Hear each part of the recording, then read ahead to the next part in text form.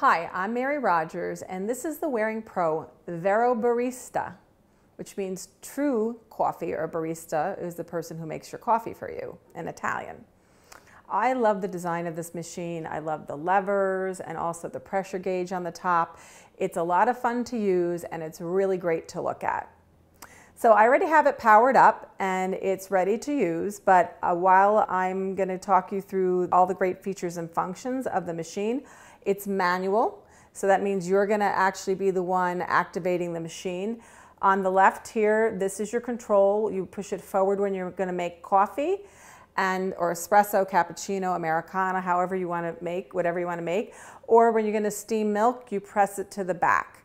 And there's another level on this side. When you activate it in one direction, it's for steam, and the other direction, it's actually for hot water. On the side here, you'll notice there's a see-through reservoir. It's large capacity. It's 42 ounces. It's removable, so you can easily refill it. In the front, this is the removable drip tray. It comes in a couple of pieces. It's really nice and generous, so if you have any extra coffee that spills out after you're done making your espresso, it's really easy to clean.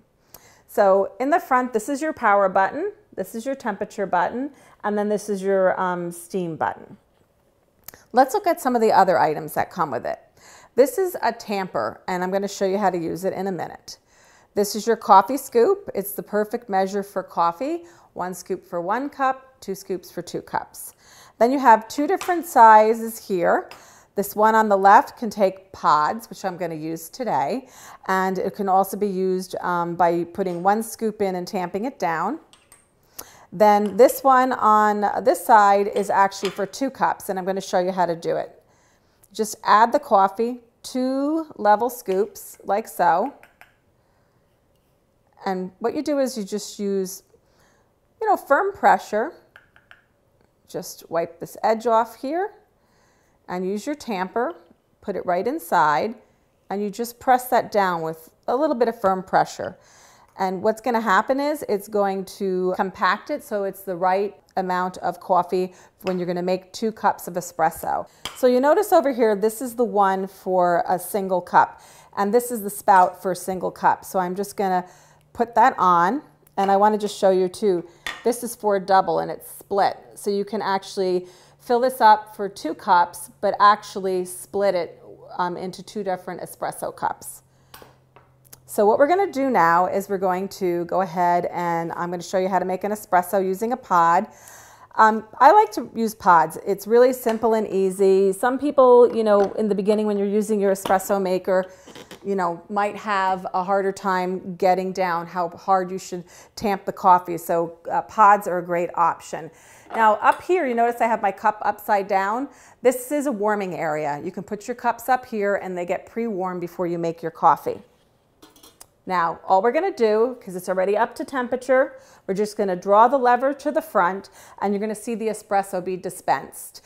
And when it's to the level that you prefer, you'll actually put it in the upright position and that will shut it off. So let's go ahead and make an espresso.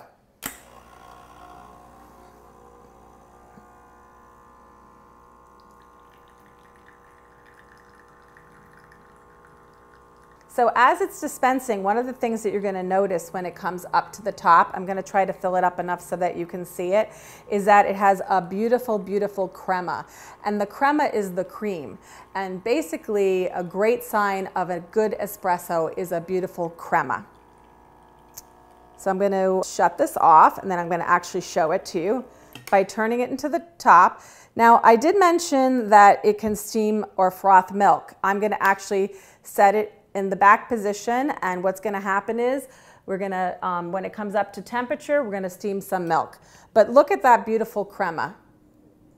It's unbelievable how gorgeous that is. It's a great sign of a beautiful cup of espresso. I'm going to set that aside, and I'm going to check and see if we're up to temperature. It's going to take a minute, and we'll come back, and we're going to froth some milk. So now that our Vero Barista is up to temperature enough to steam milk, we're going to do that. One tip I want to remind you of is always make your coffee first and then steam your milk second, because it's done at 2 different temperatures.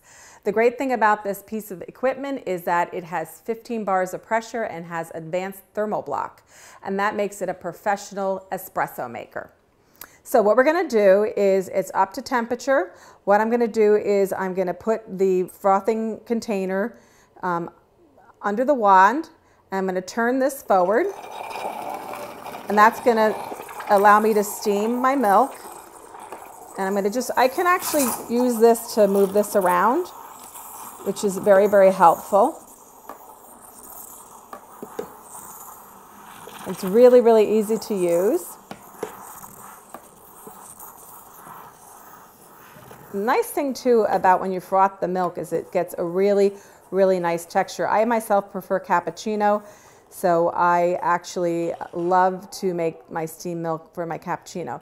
The other thing that's really nice is that you can see how frothy that is. I had just a little bit of milk in there, and look at how big it got.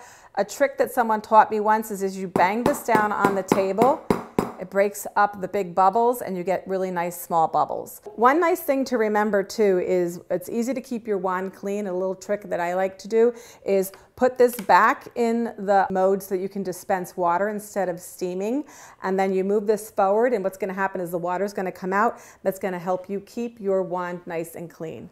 So there you have it, the Vero Barista by WARING Pro.